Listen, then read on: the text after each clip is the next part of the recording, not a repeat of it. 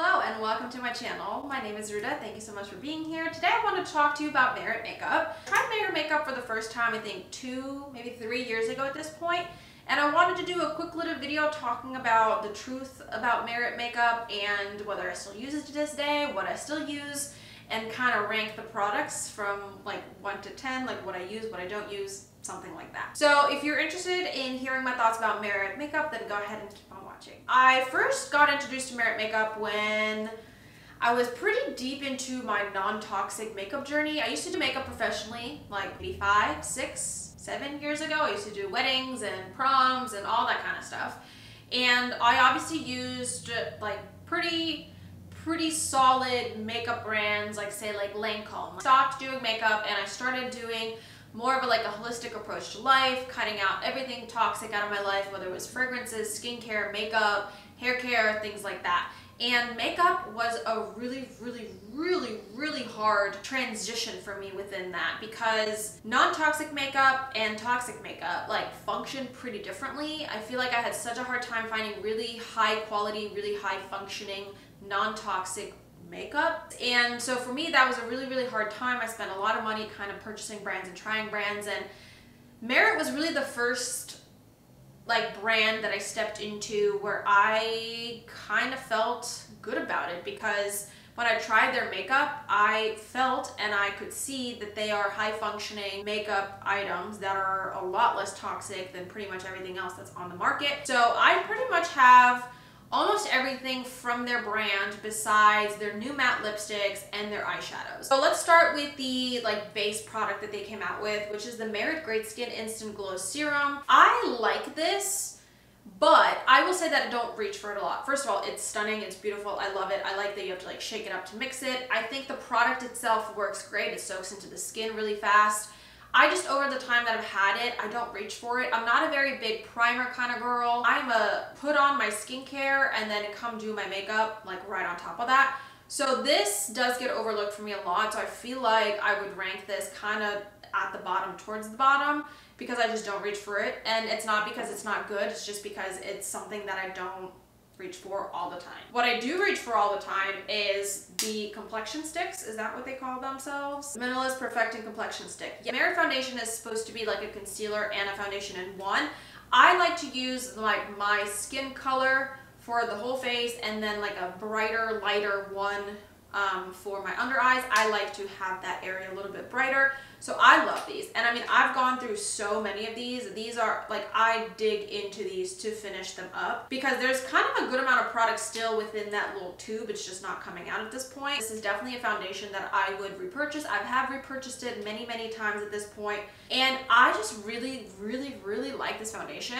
I don't think that if you previously didn't like stick foundations, I don't think you're gonna like this, but I will say that it is so much more blendable than say the Hourglass stick, which used to be my favorite. I used to love that. This works so beautifully on, I feel like, pretty much all skin types.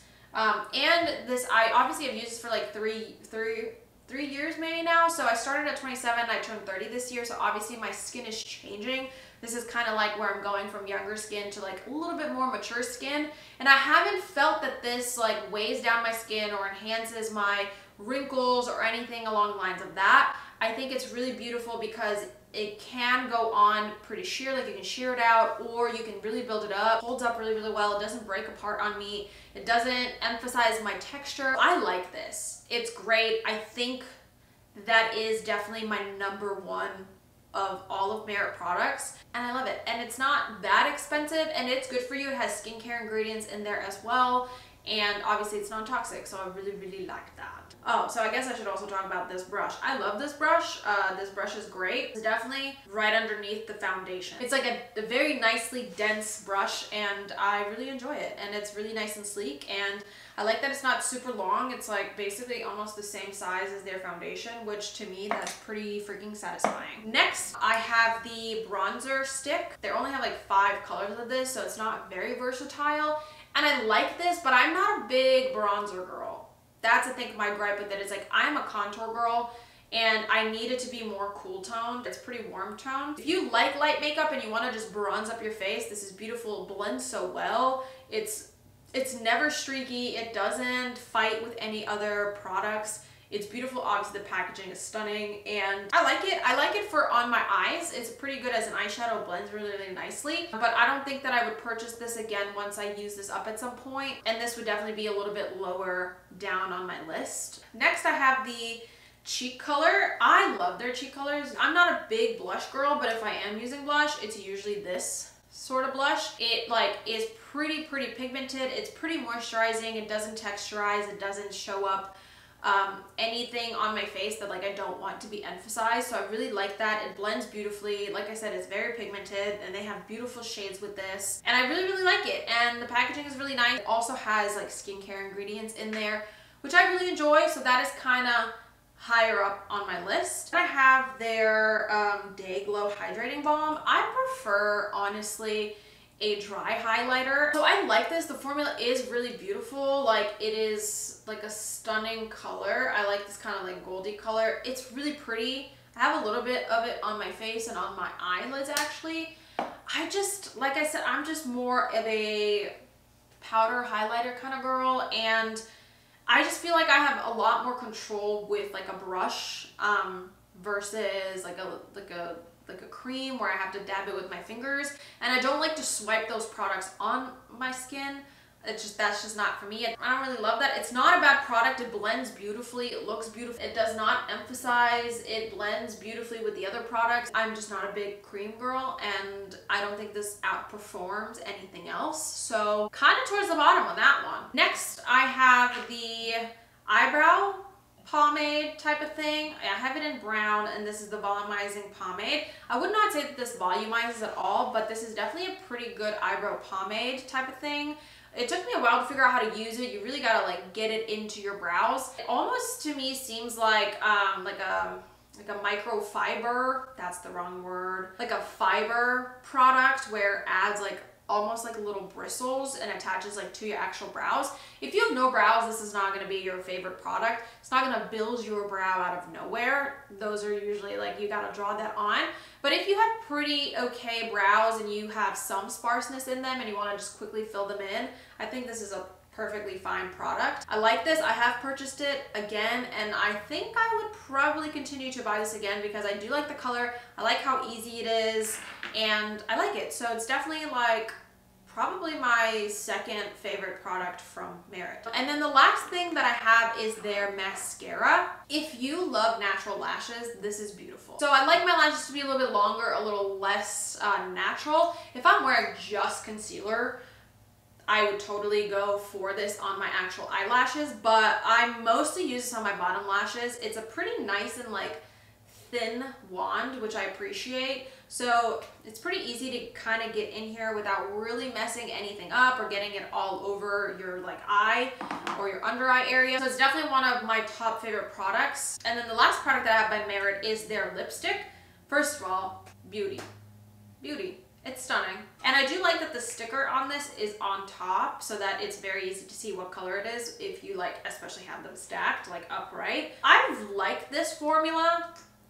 I definitely think that their array of colors could be a little bit more varied. So this color Tiger is more like a brownie, like chocolatey color. And then I also have the color Slip, which is a more like nudie color, which I do like that, but I tend to mix this with stuff. They are very soft formulas, as you can see, so soft that it like breaks off very easily. So it's definitely like have the tiniest amount out and like use it like that, or maybe even using it on a brush would be a little easier. The formula is nice, definitely not super long wearing, but it is very easy to throw on. The shades are pretty nice to like blow out as well for like the French look. I prefer a more matte lip personally, so I tend to go more for liquid lipsticks, but when it is something like if I'm not trying to spend a whole bunch of time doing my lipstick, definitely do reach for the Merit lipsticks. They smell a little bit like crayons to me, which, you know, that's fine. I would say they're like pretty in the middle, kind of more towards the higher part of how I actually feel about all of these products. So yeah, this is my finalized list of how I rate these products. And overall, to wrap this whole video up, I do think Merit makeup is worth it. I do think that it is kind of a trendsetter for like the more minimalistic makeup, but I do think that their formulas are great. Their formulas can be used in a more medium to high coverage scenario, which I enjoy. With everything, obviously, it just depends on how it works on your skin, with your skin. I like Merit overall. Some products are just not for me because my preferences are just different. So definitely stop at like a Sephora and test these products, because you might really like that. And honestly, the biggest one that I would suggest is the foundation. So that is all that I have to say. If you have any questions, definitely leave them down below. If you have any other brand suggestions that are more clean, that function really, really well and do well on the skin, definitely leave them in the comments down below. So thank you so much for watching, and I'll see you in the next one.